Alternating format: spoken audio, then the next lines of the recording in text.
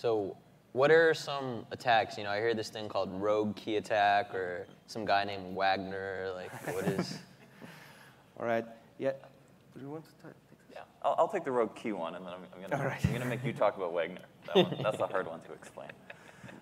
So the way that these signature schemes work, both ECDSA and Schnorr, is that you have this what's called a linear equation, where you have some secret data, you have a message digest, you have basically an ephemeral key that we call a nonce. You put them together into a simple equation, you add all the pieces together, and you're off to the races.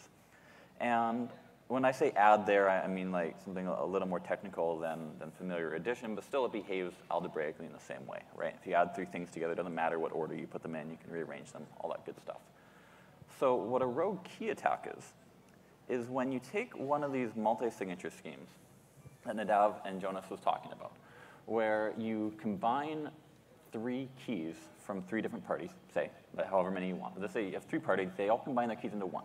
So the goal is you have one key, one signature, but you have three people behind it, right?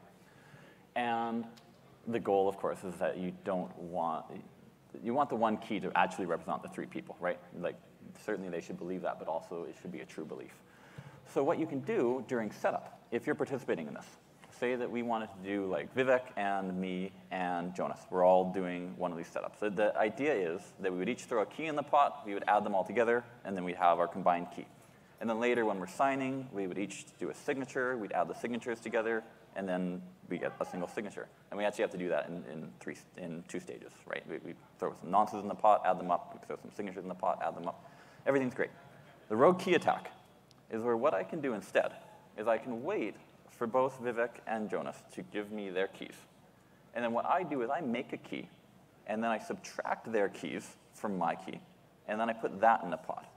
And so if you've been following everything, what gets mixed together is my key minus Jonas plus Jonas, minus Vivek plus Vivek, and what's left is just me.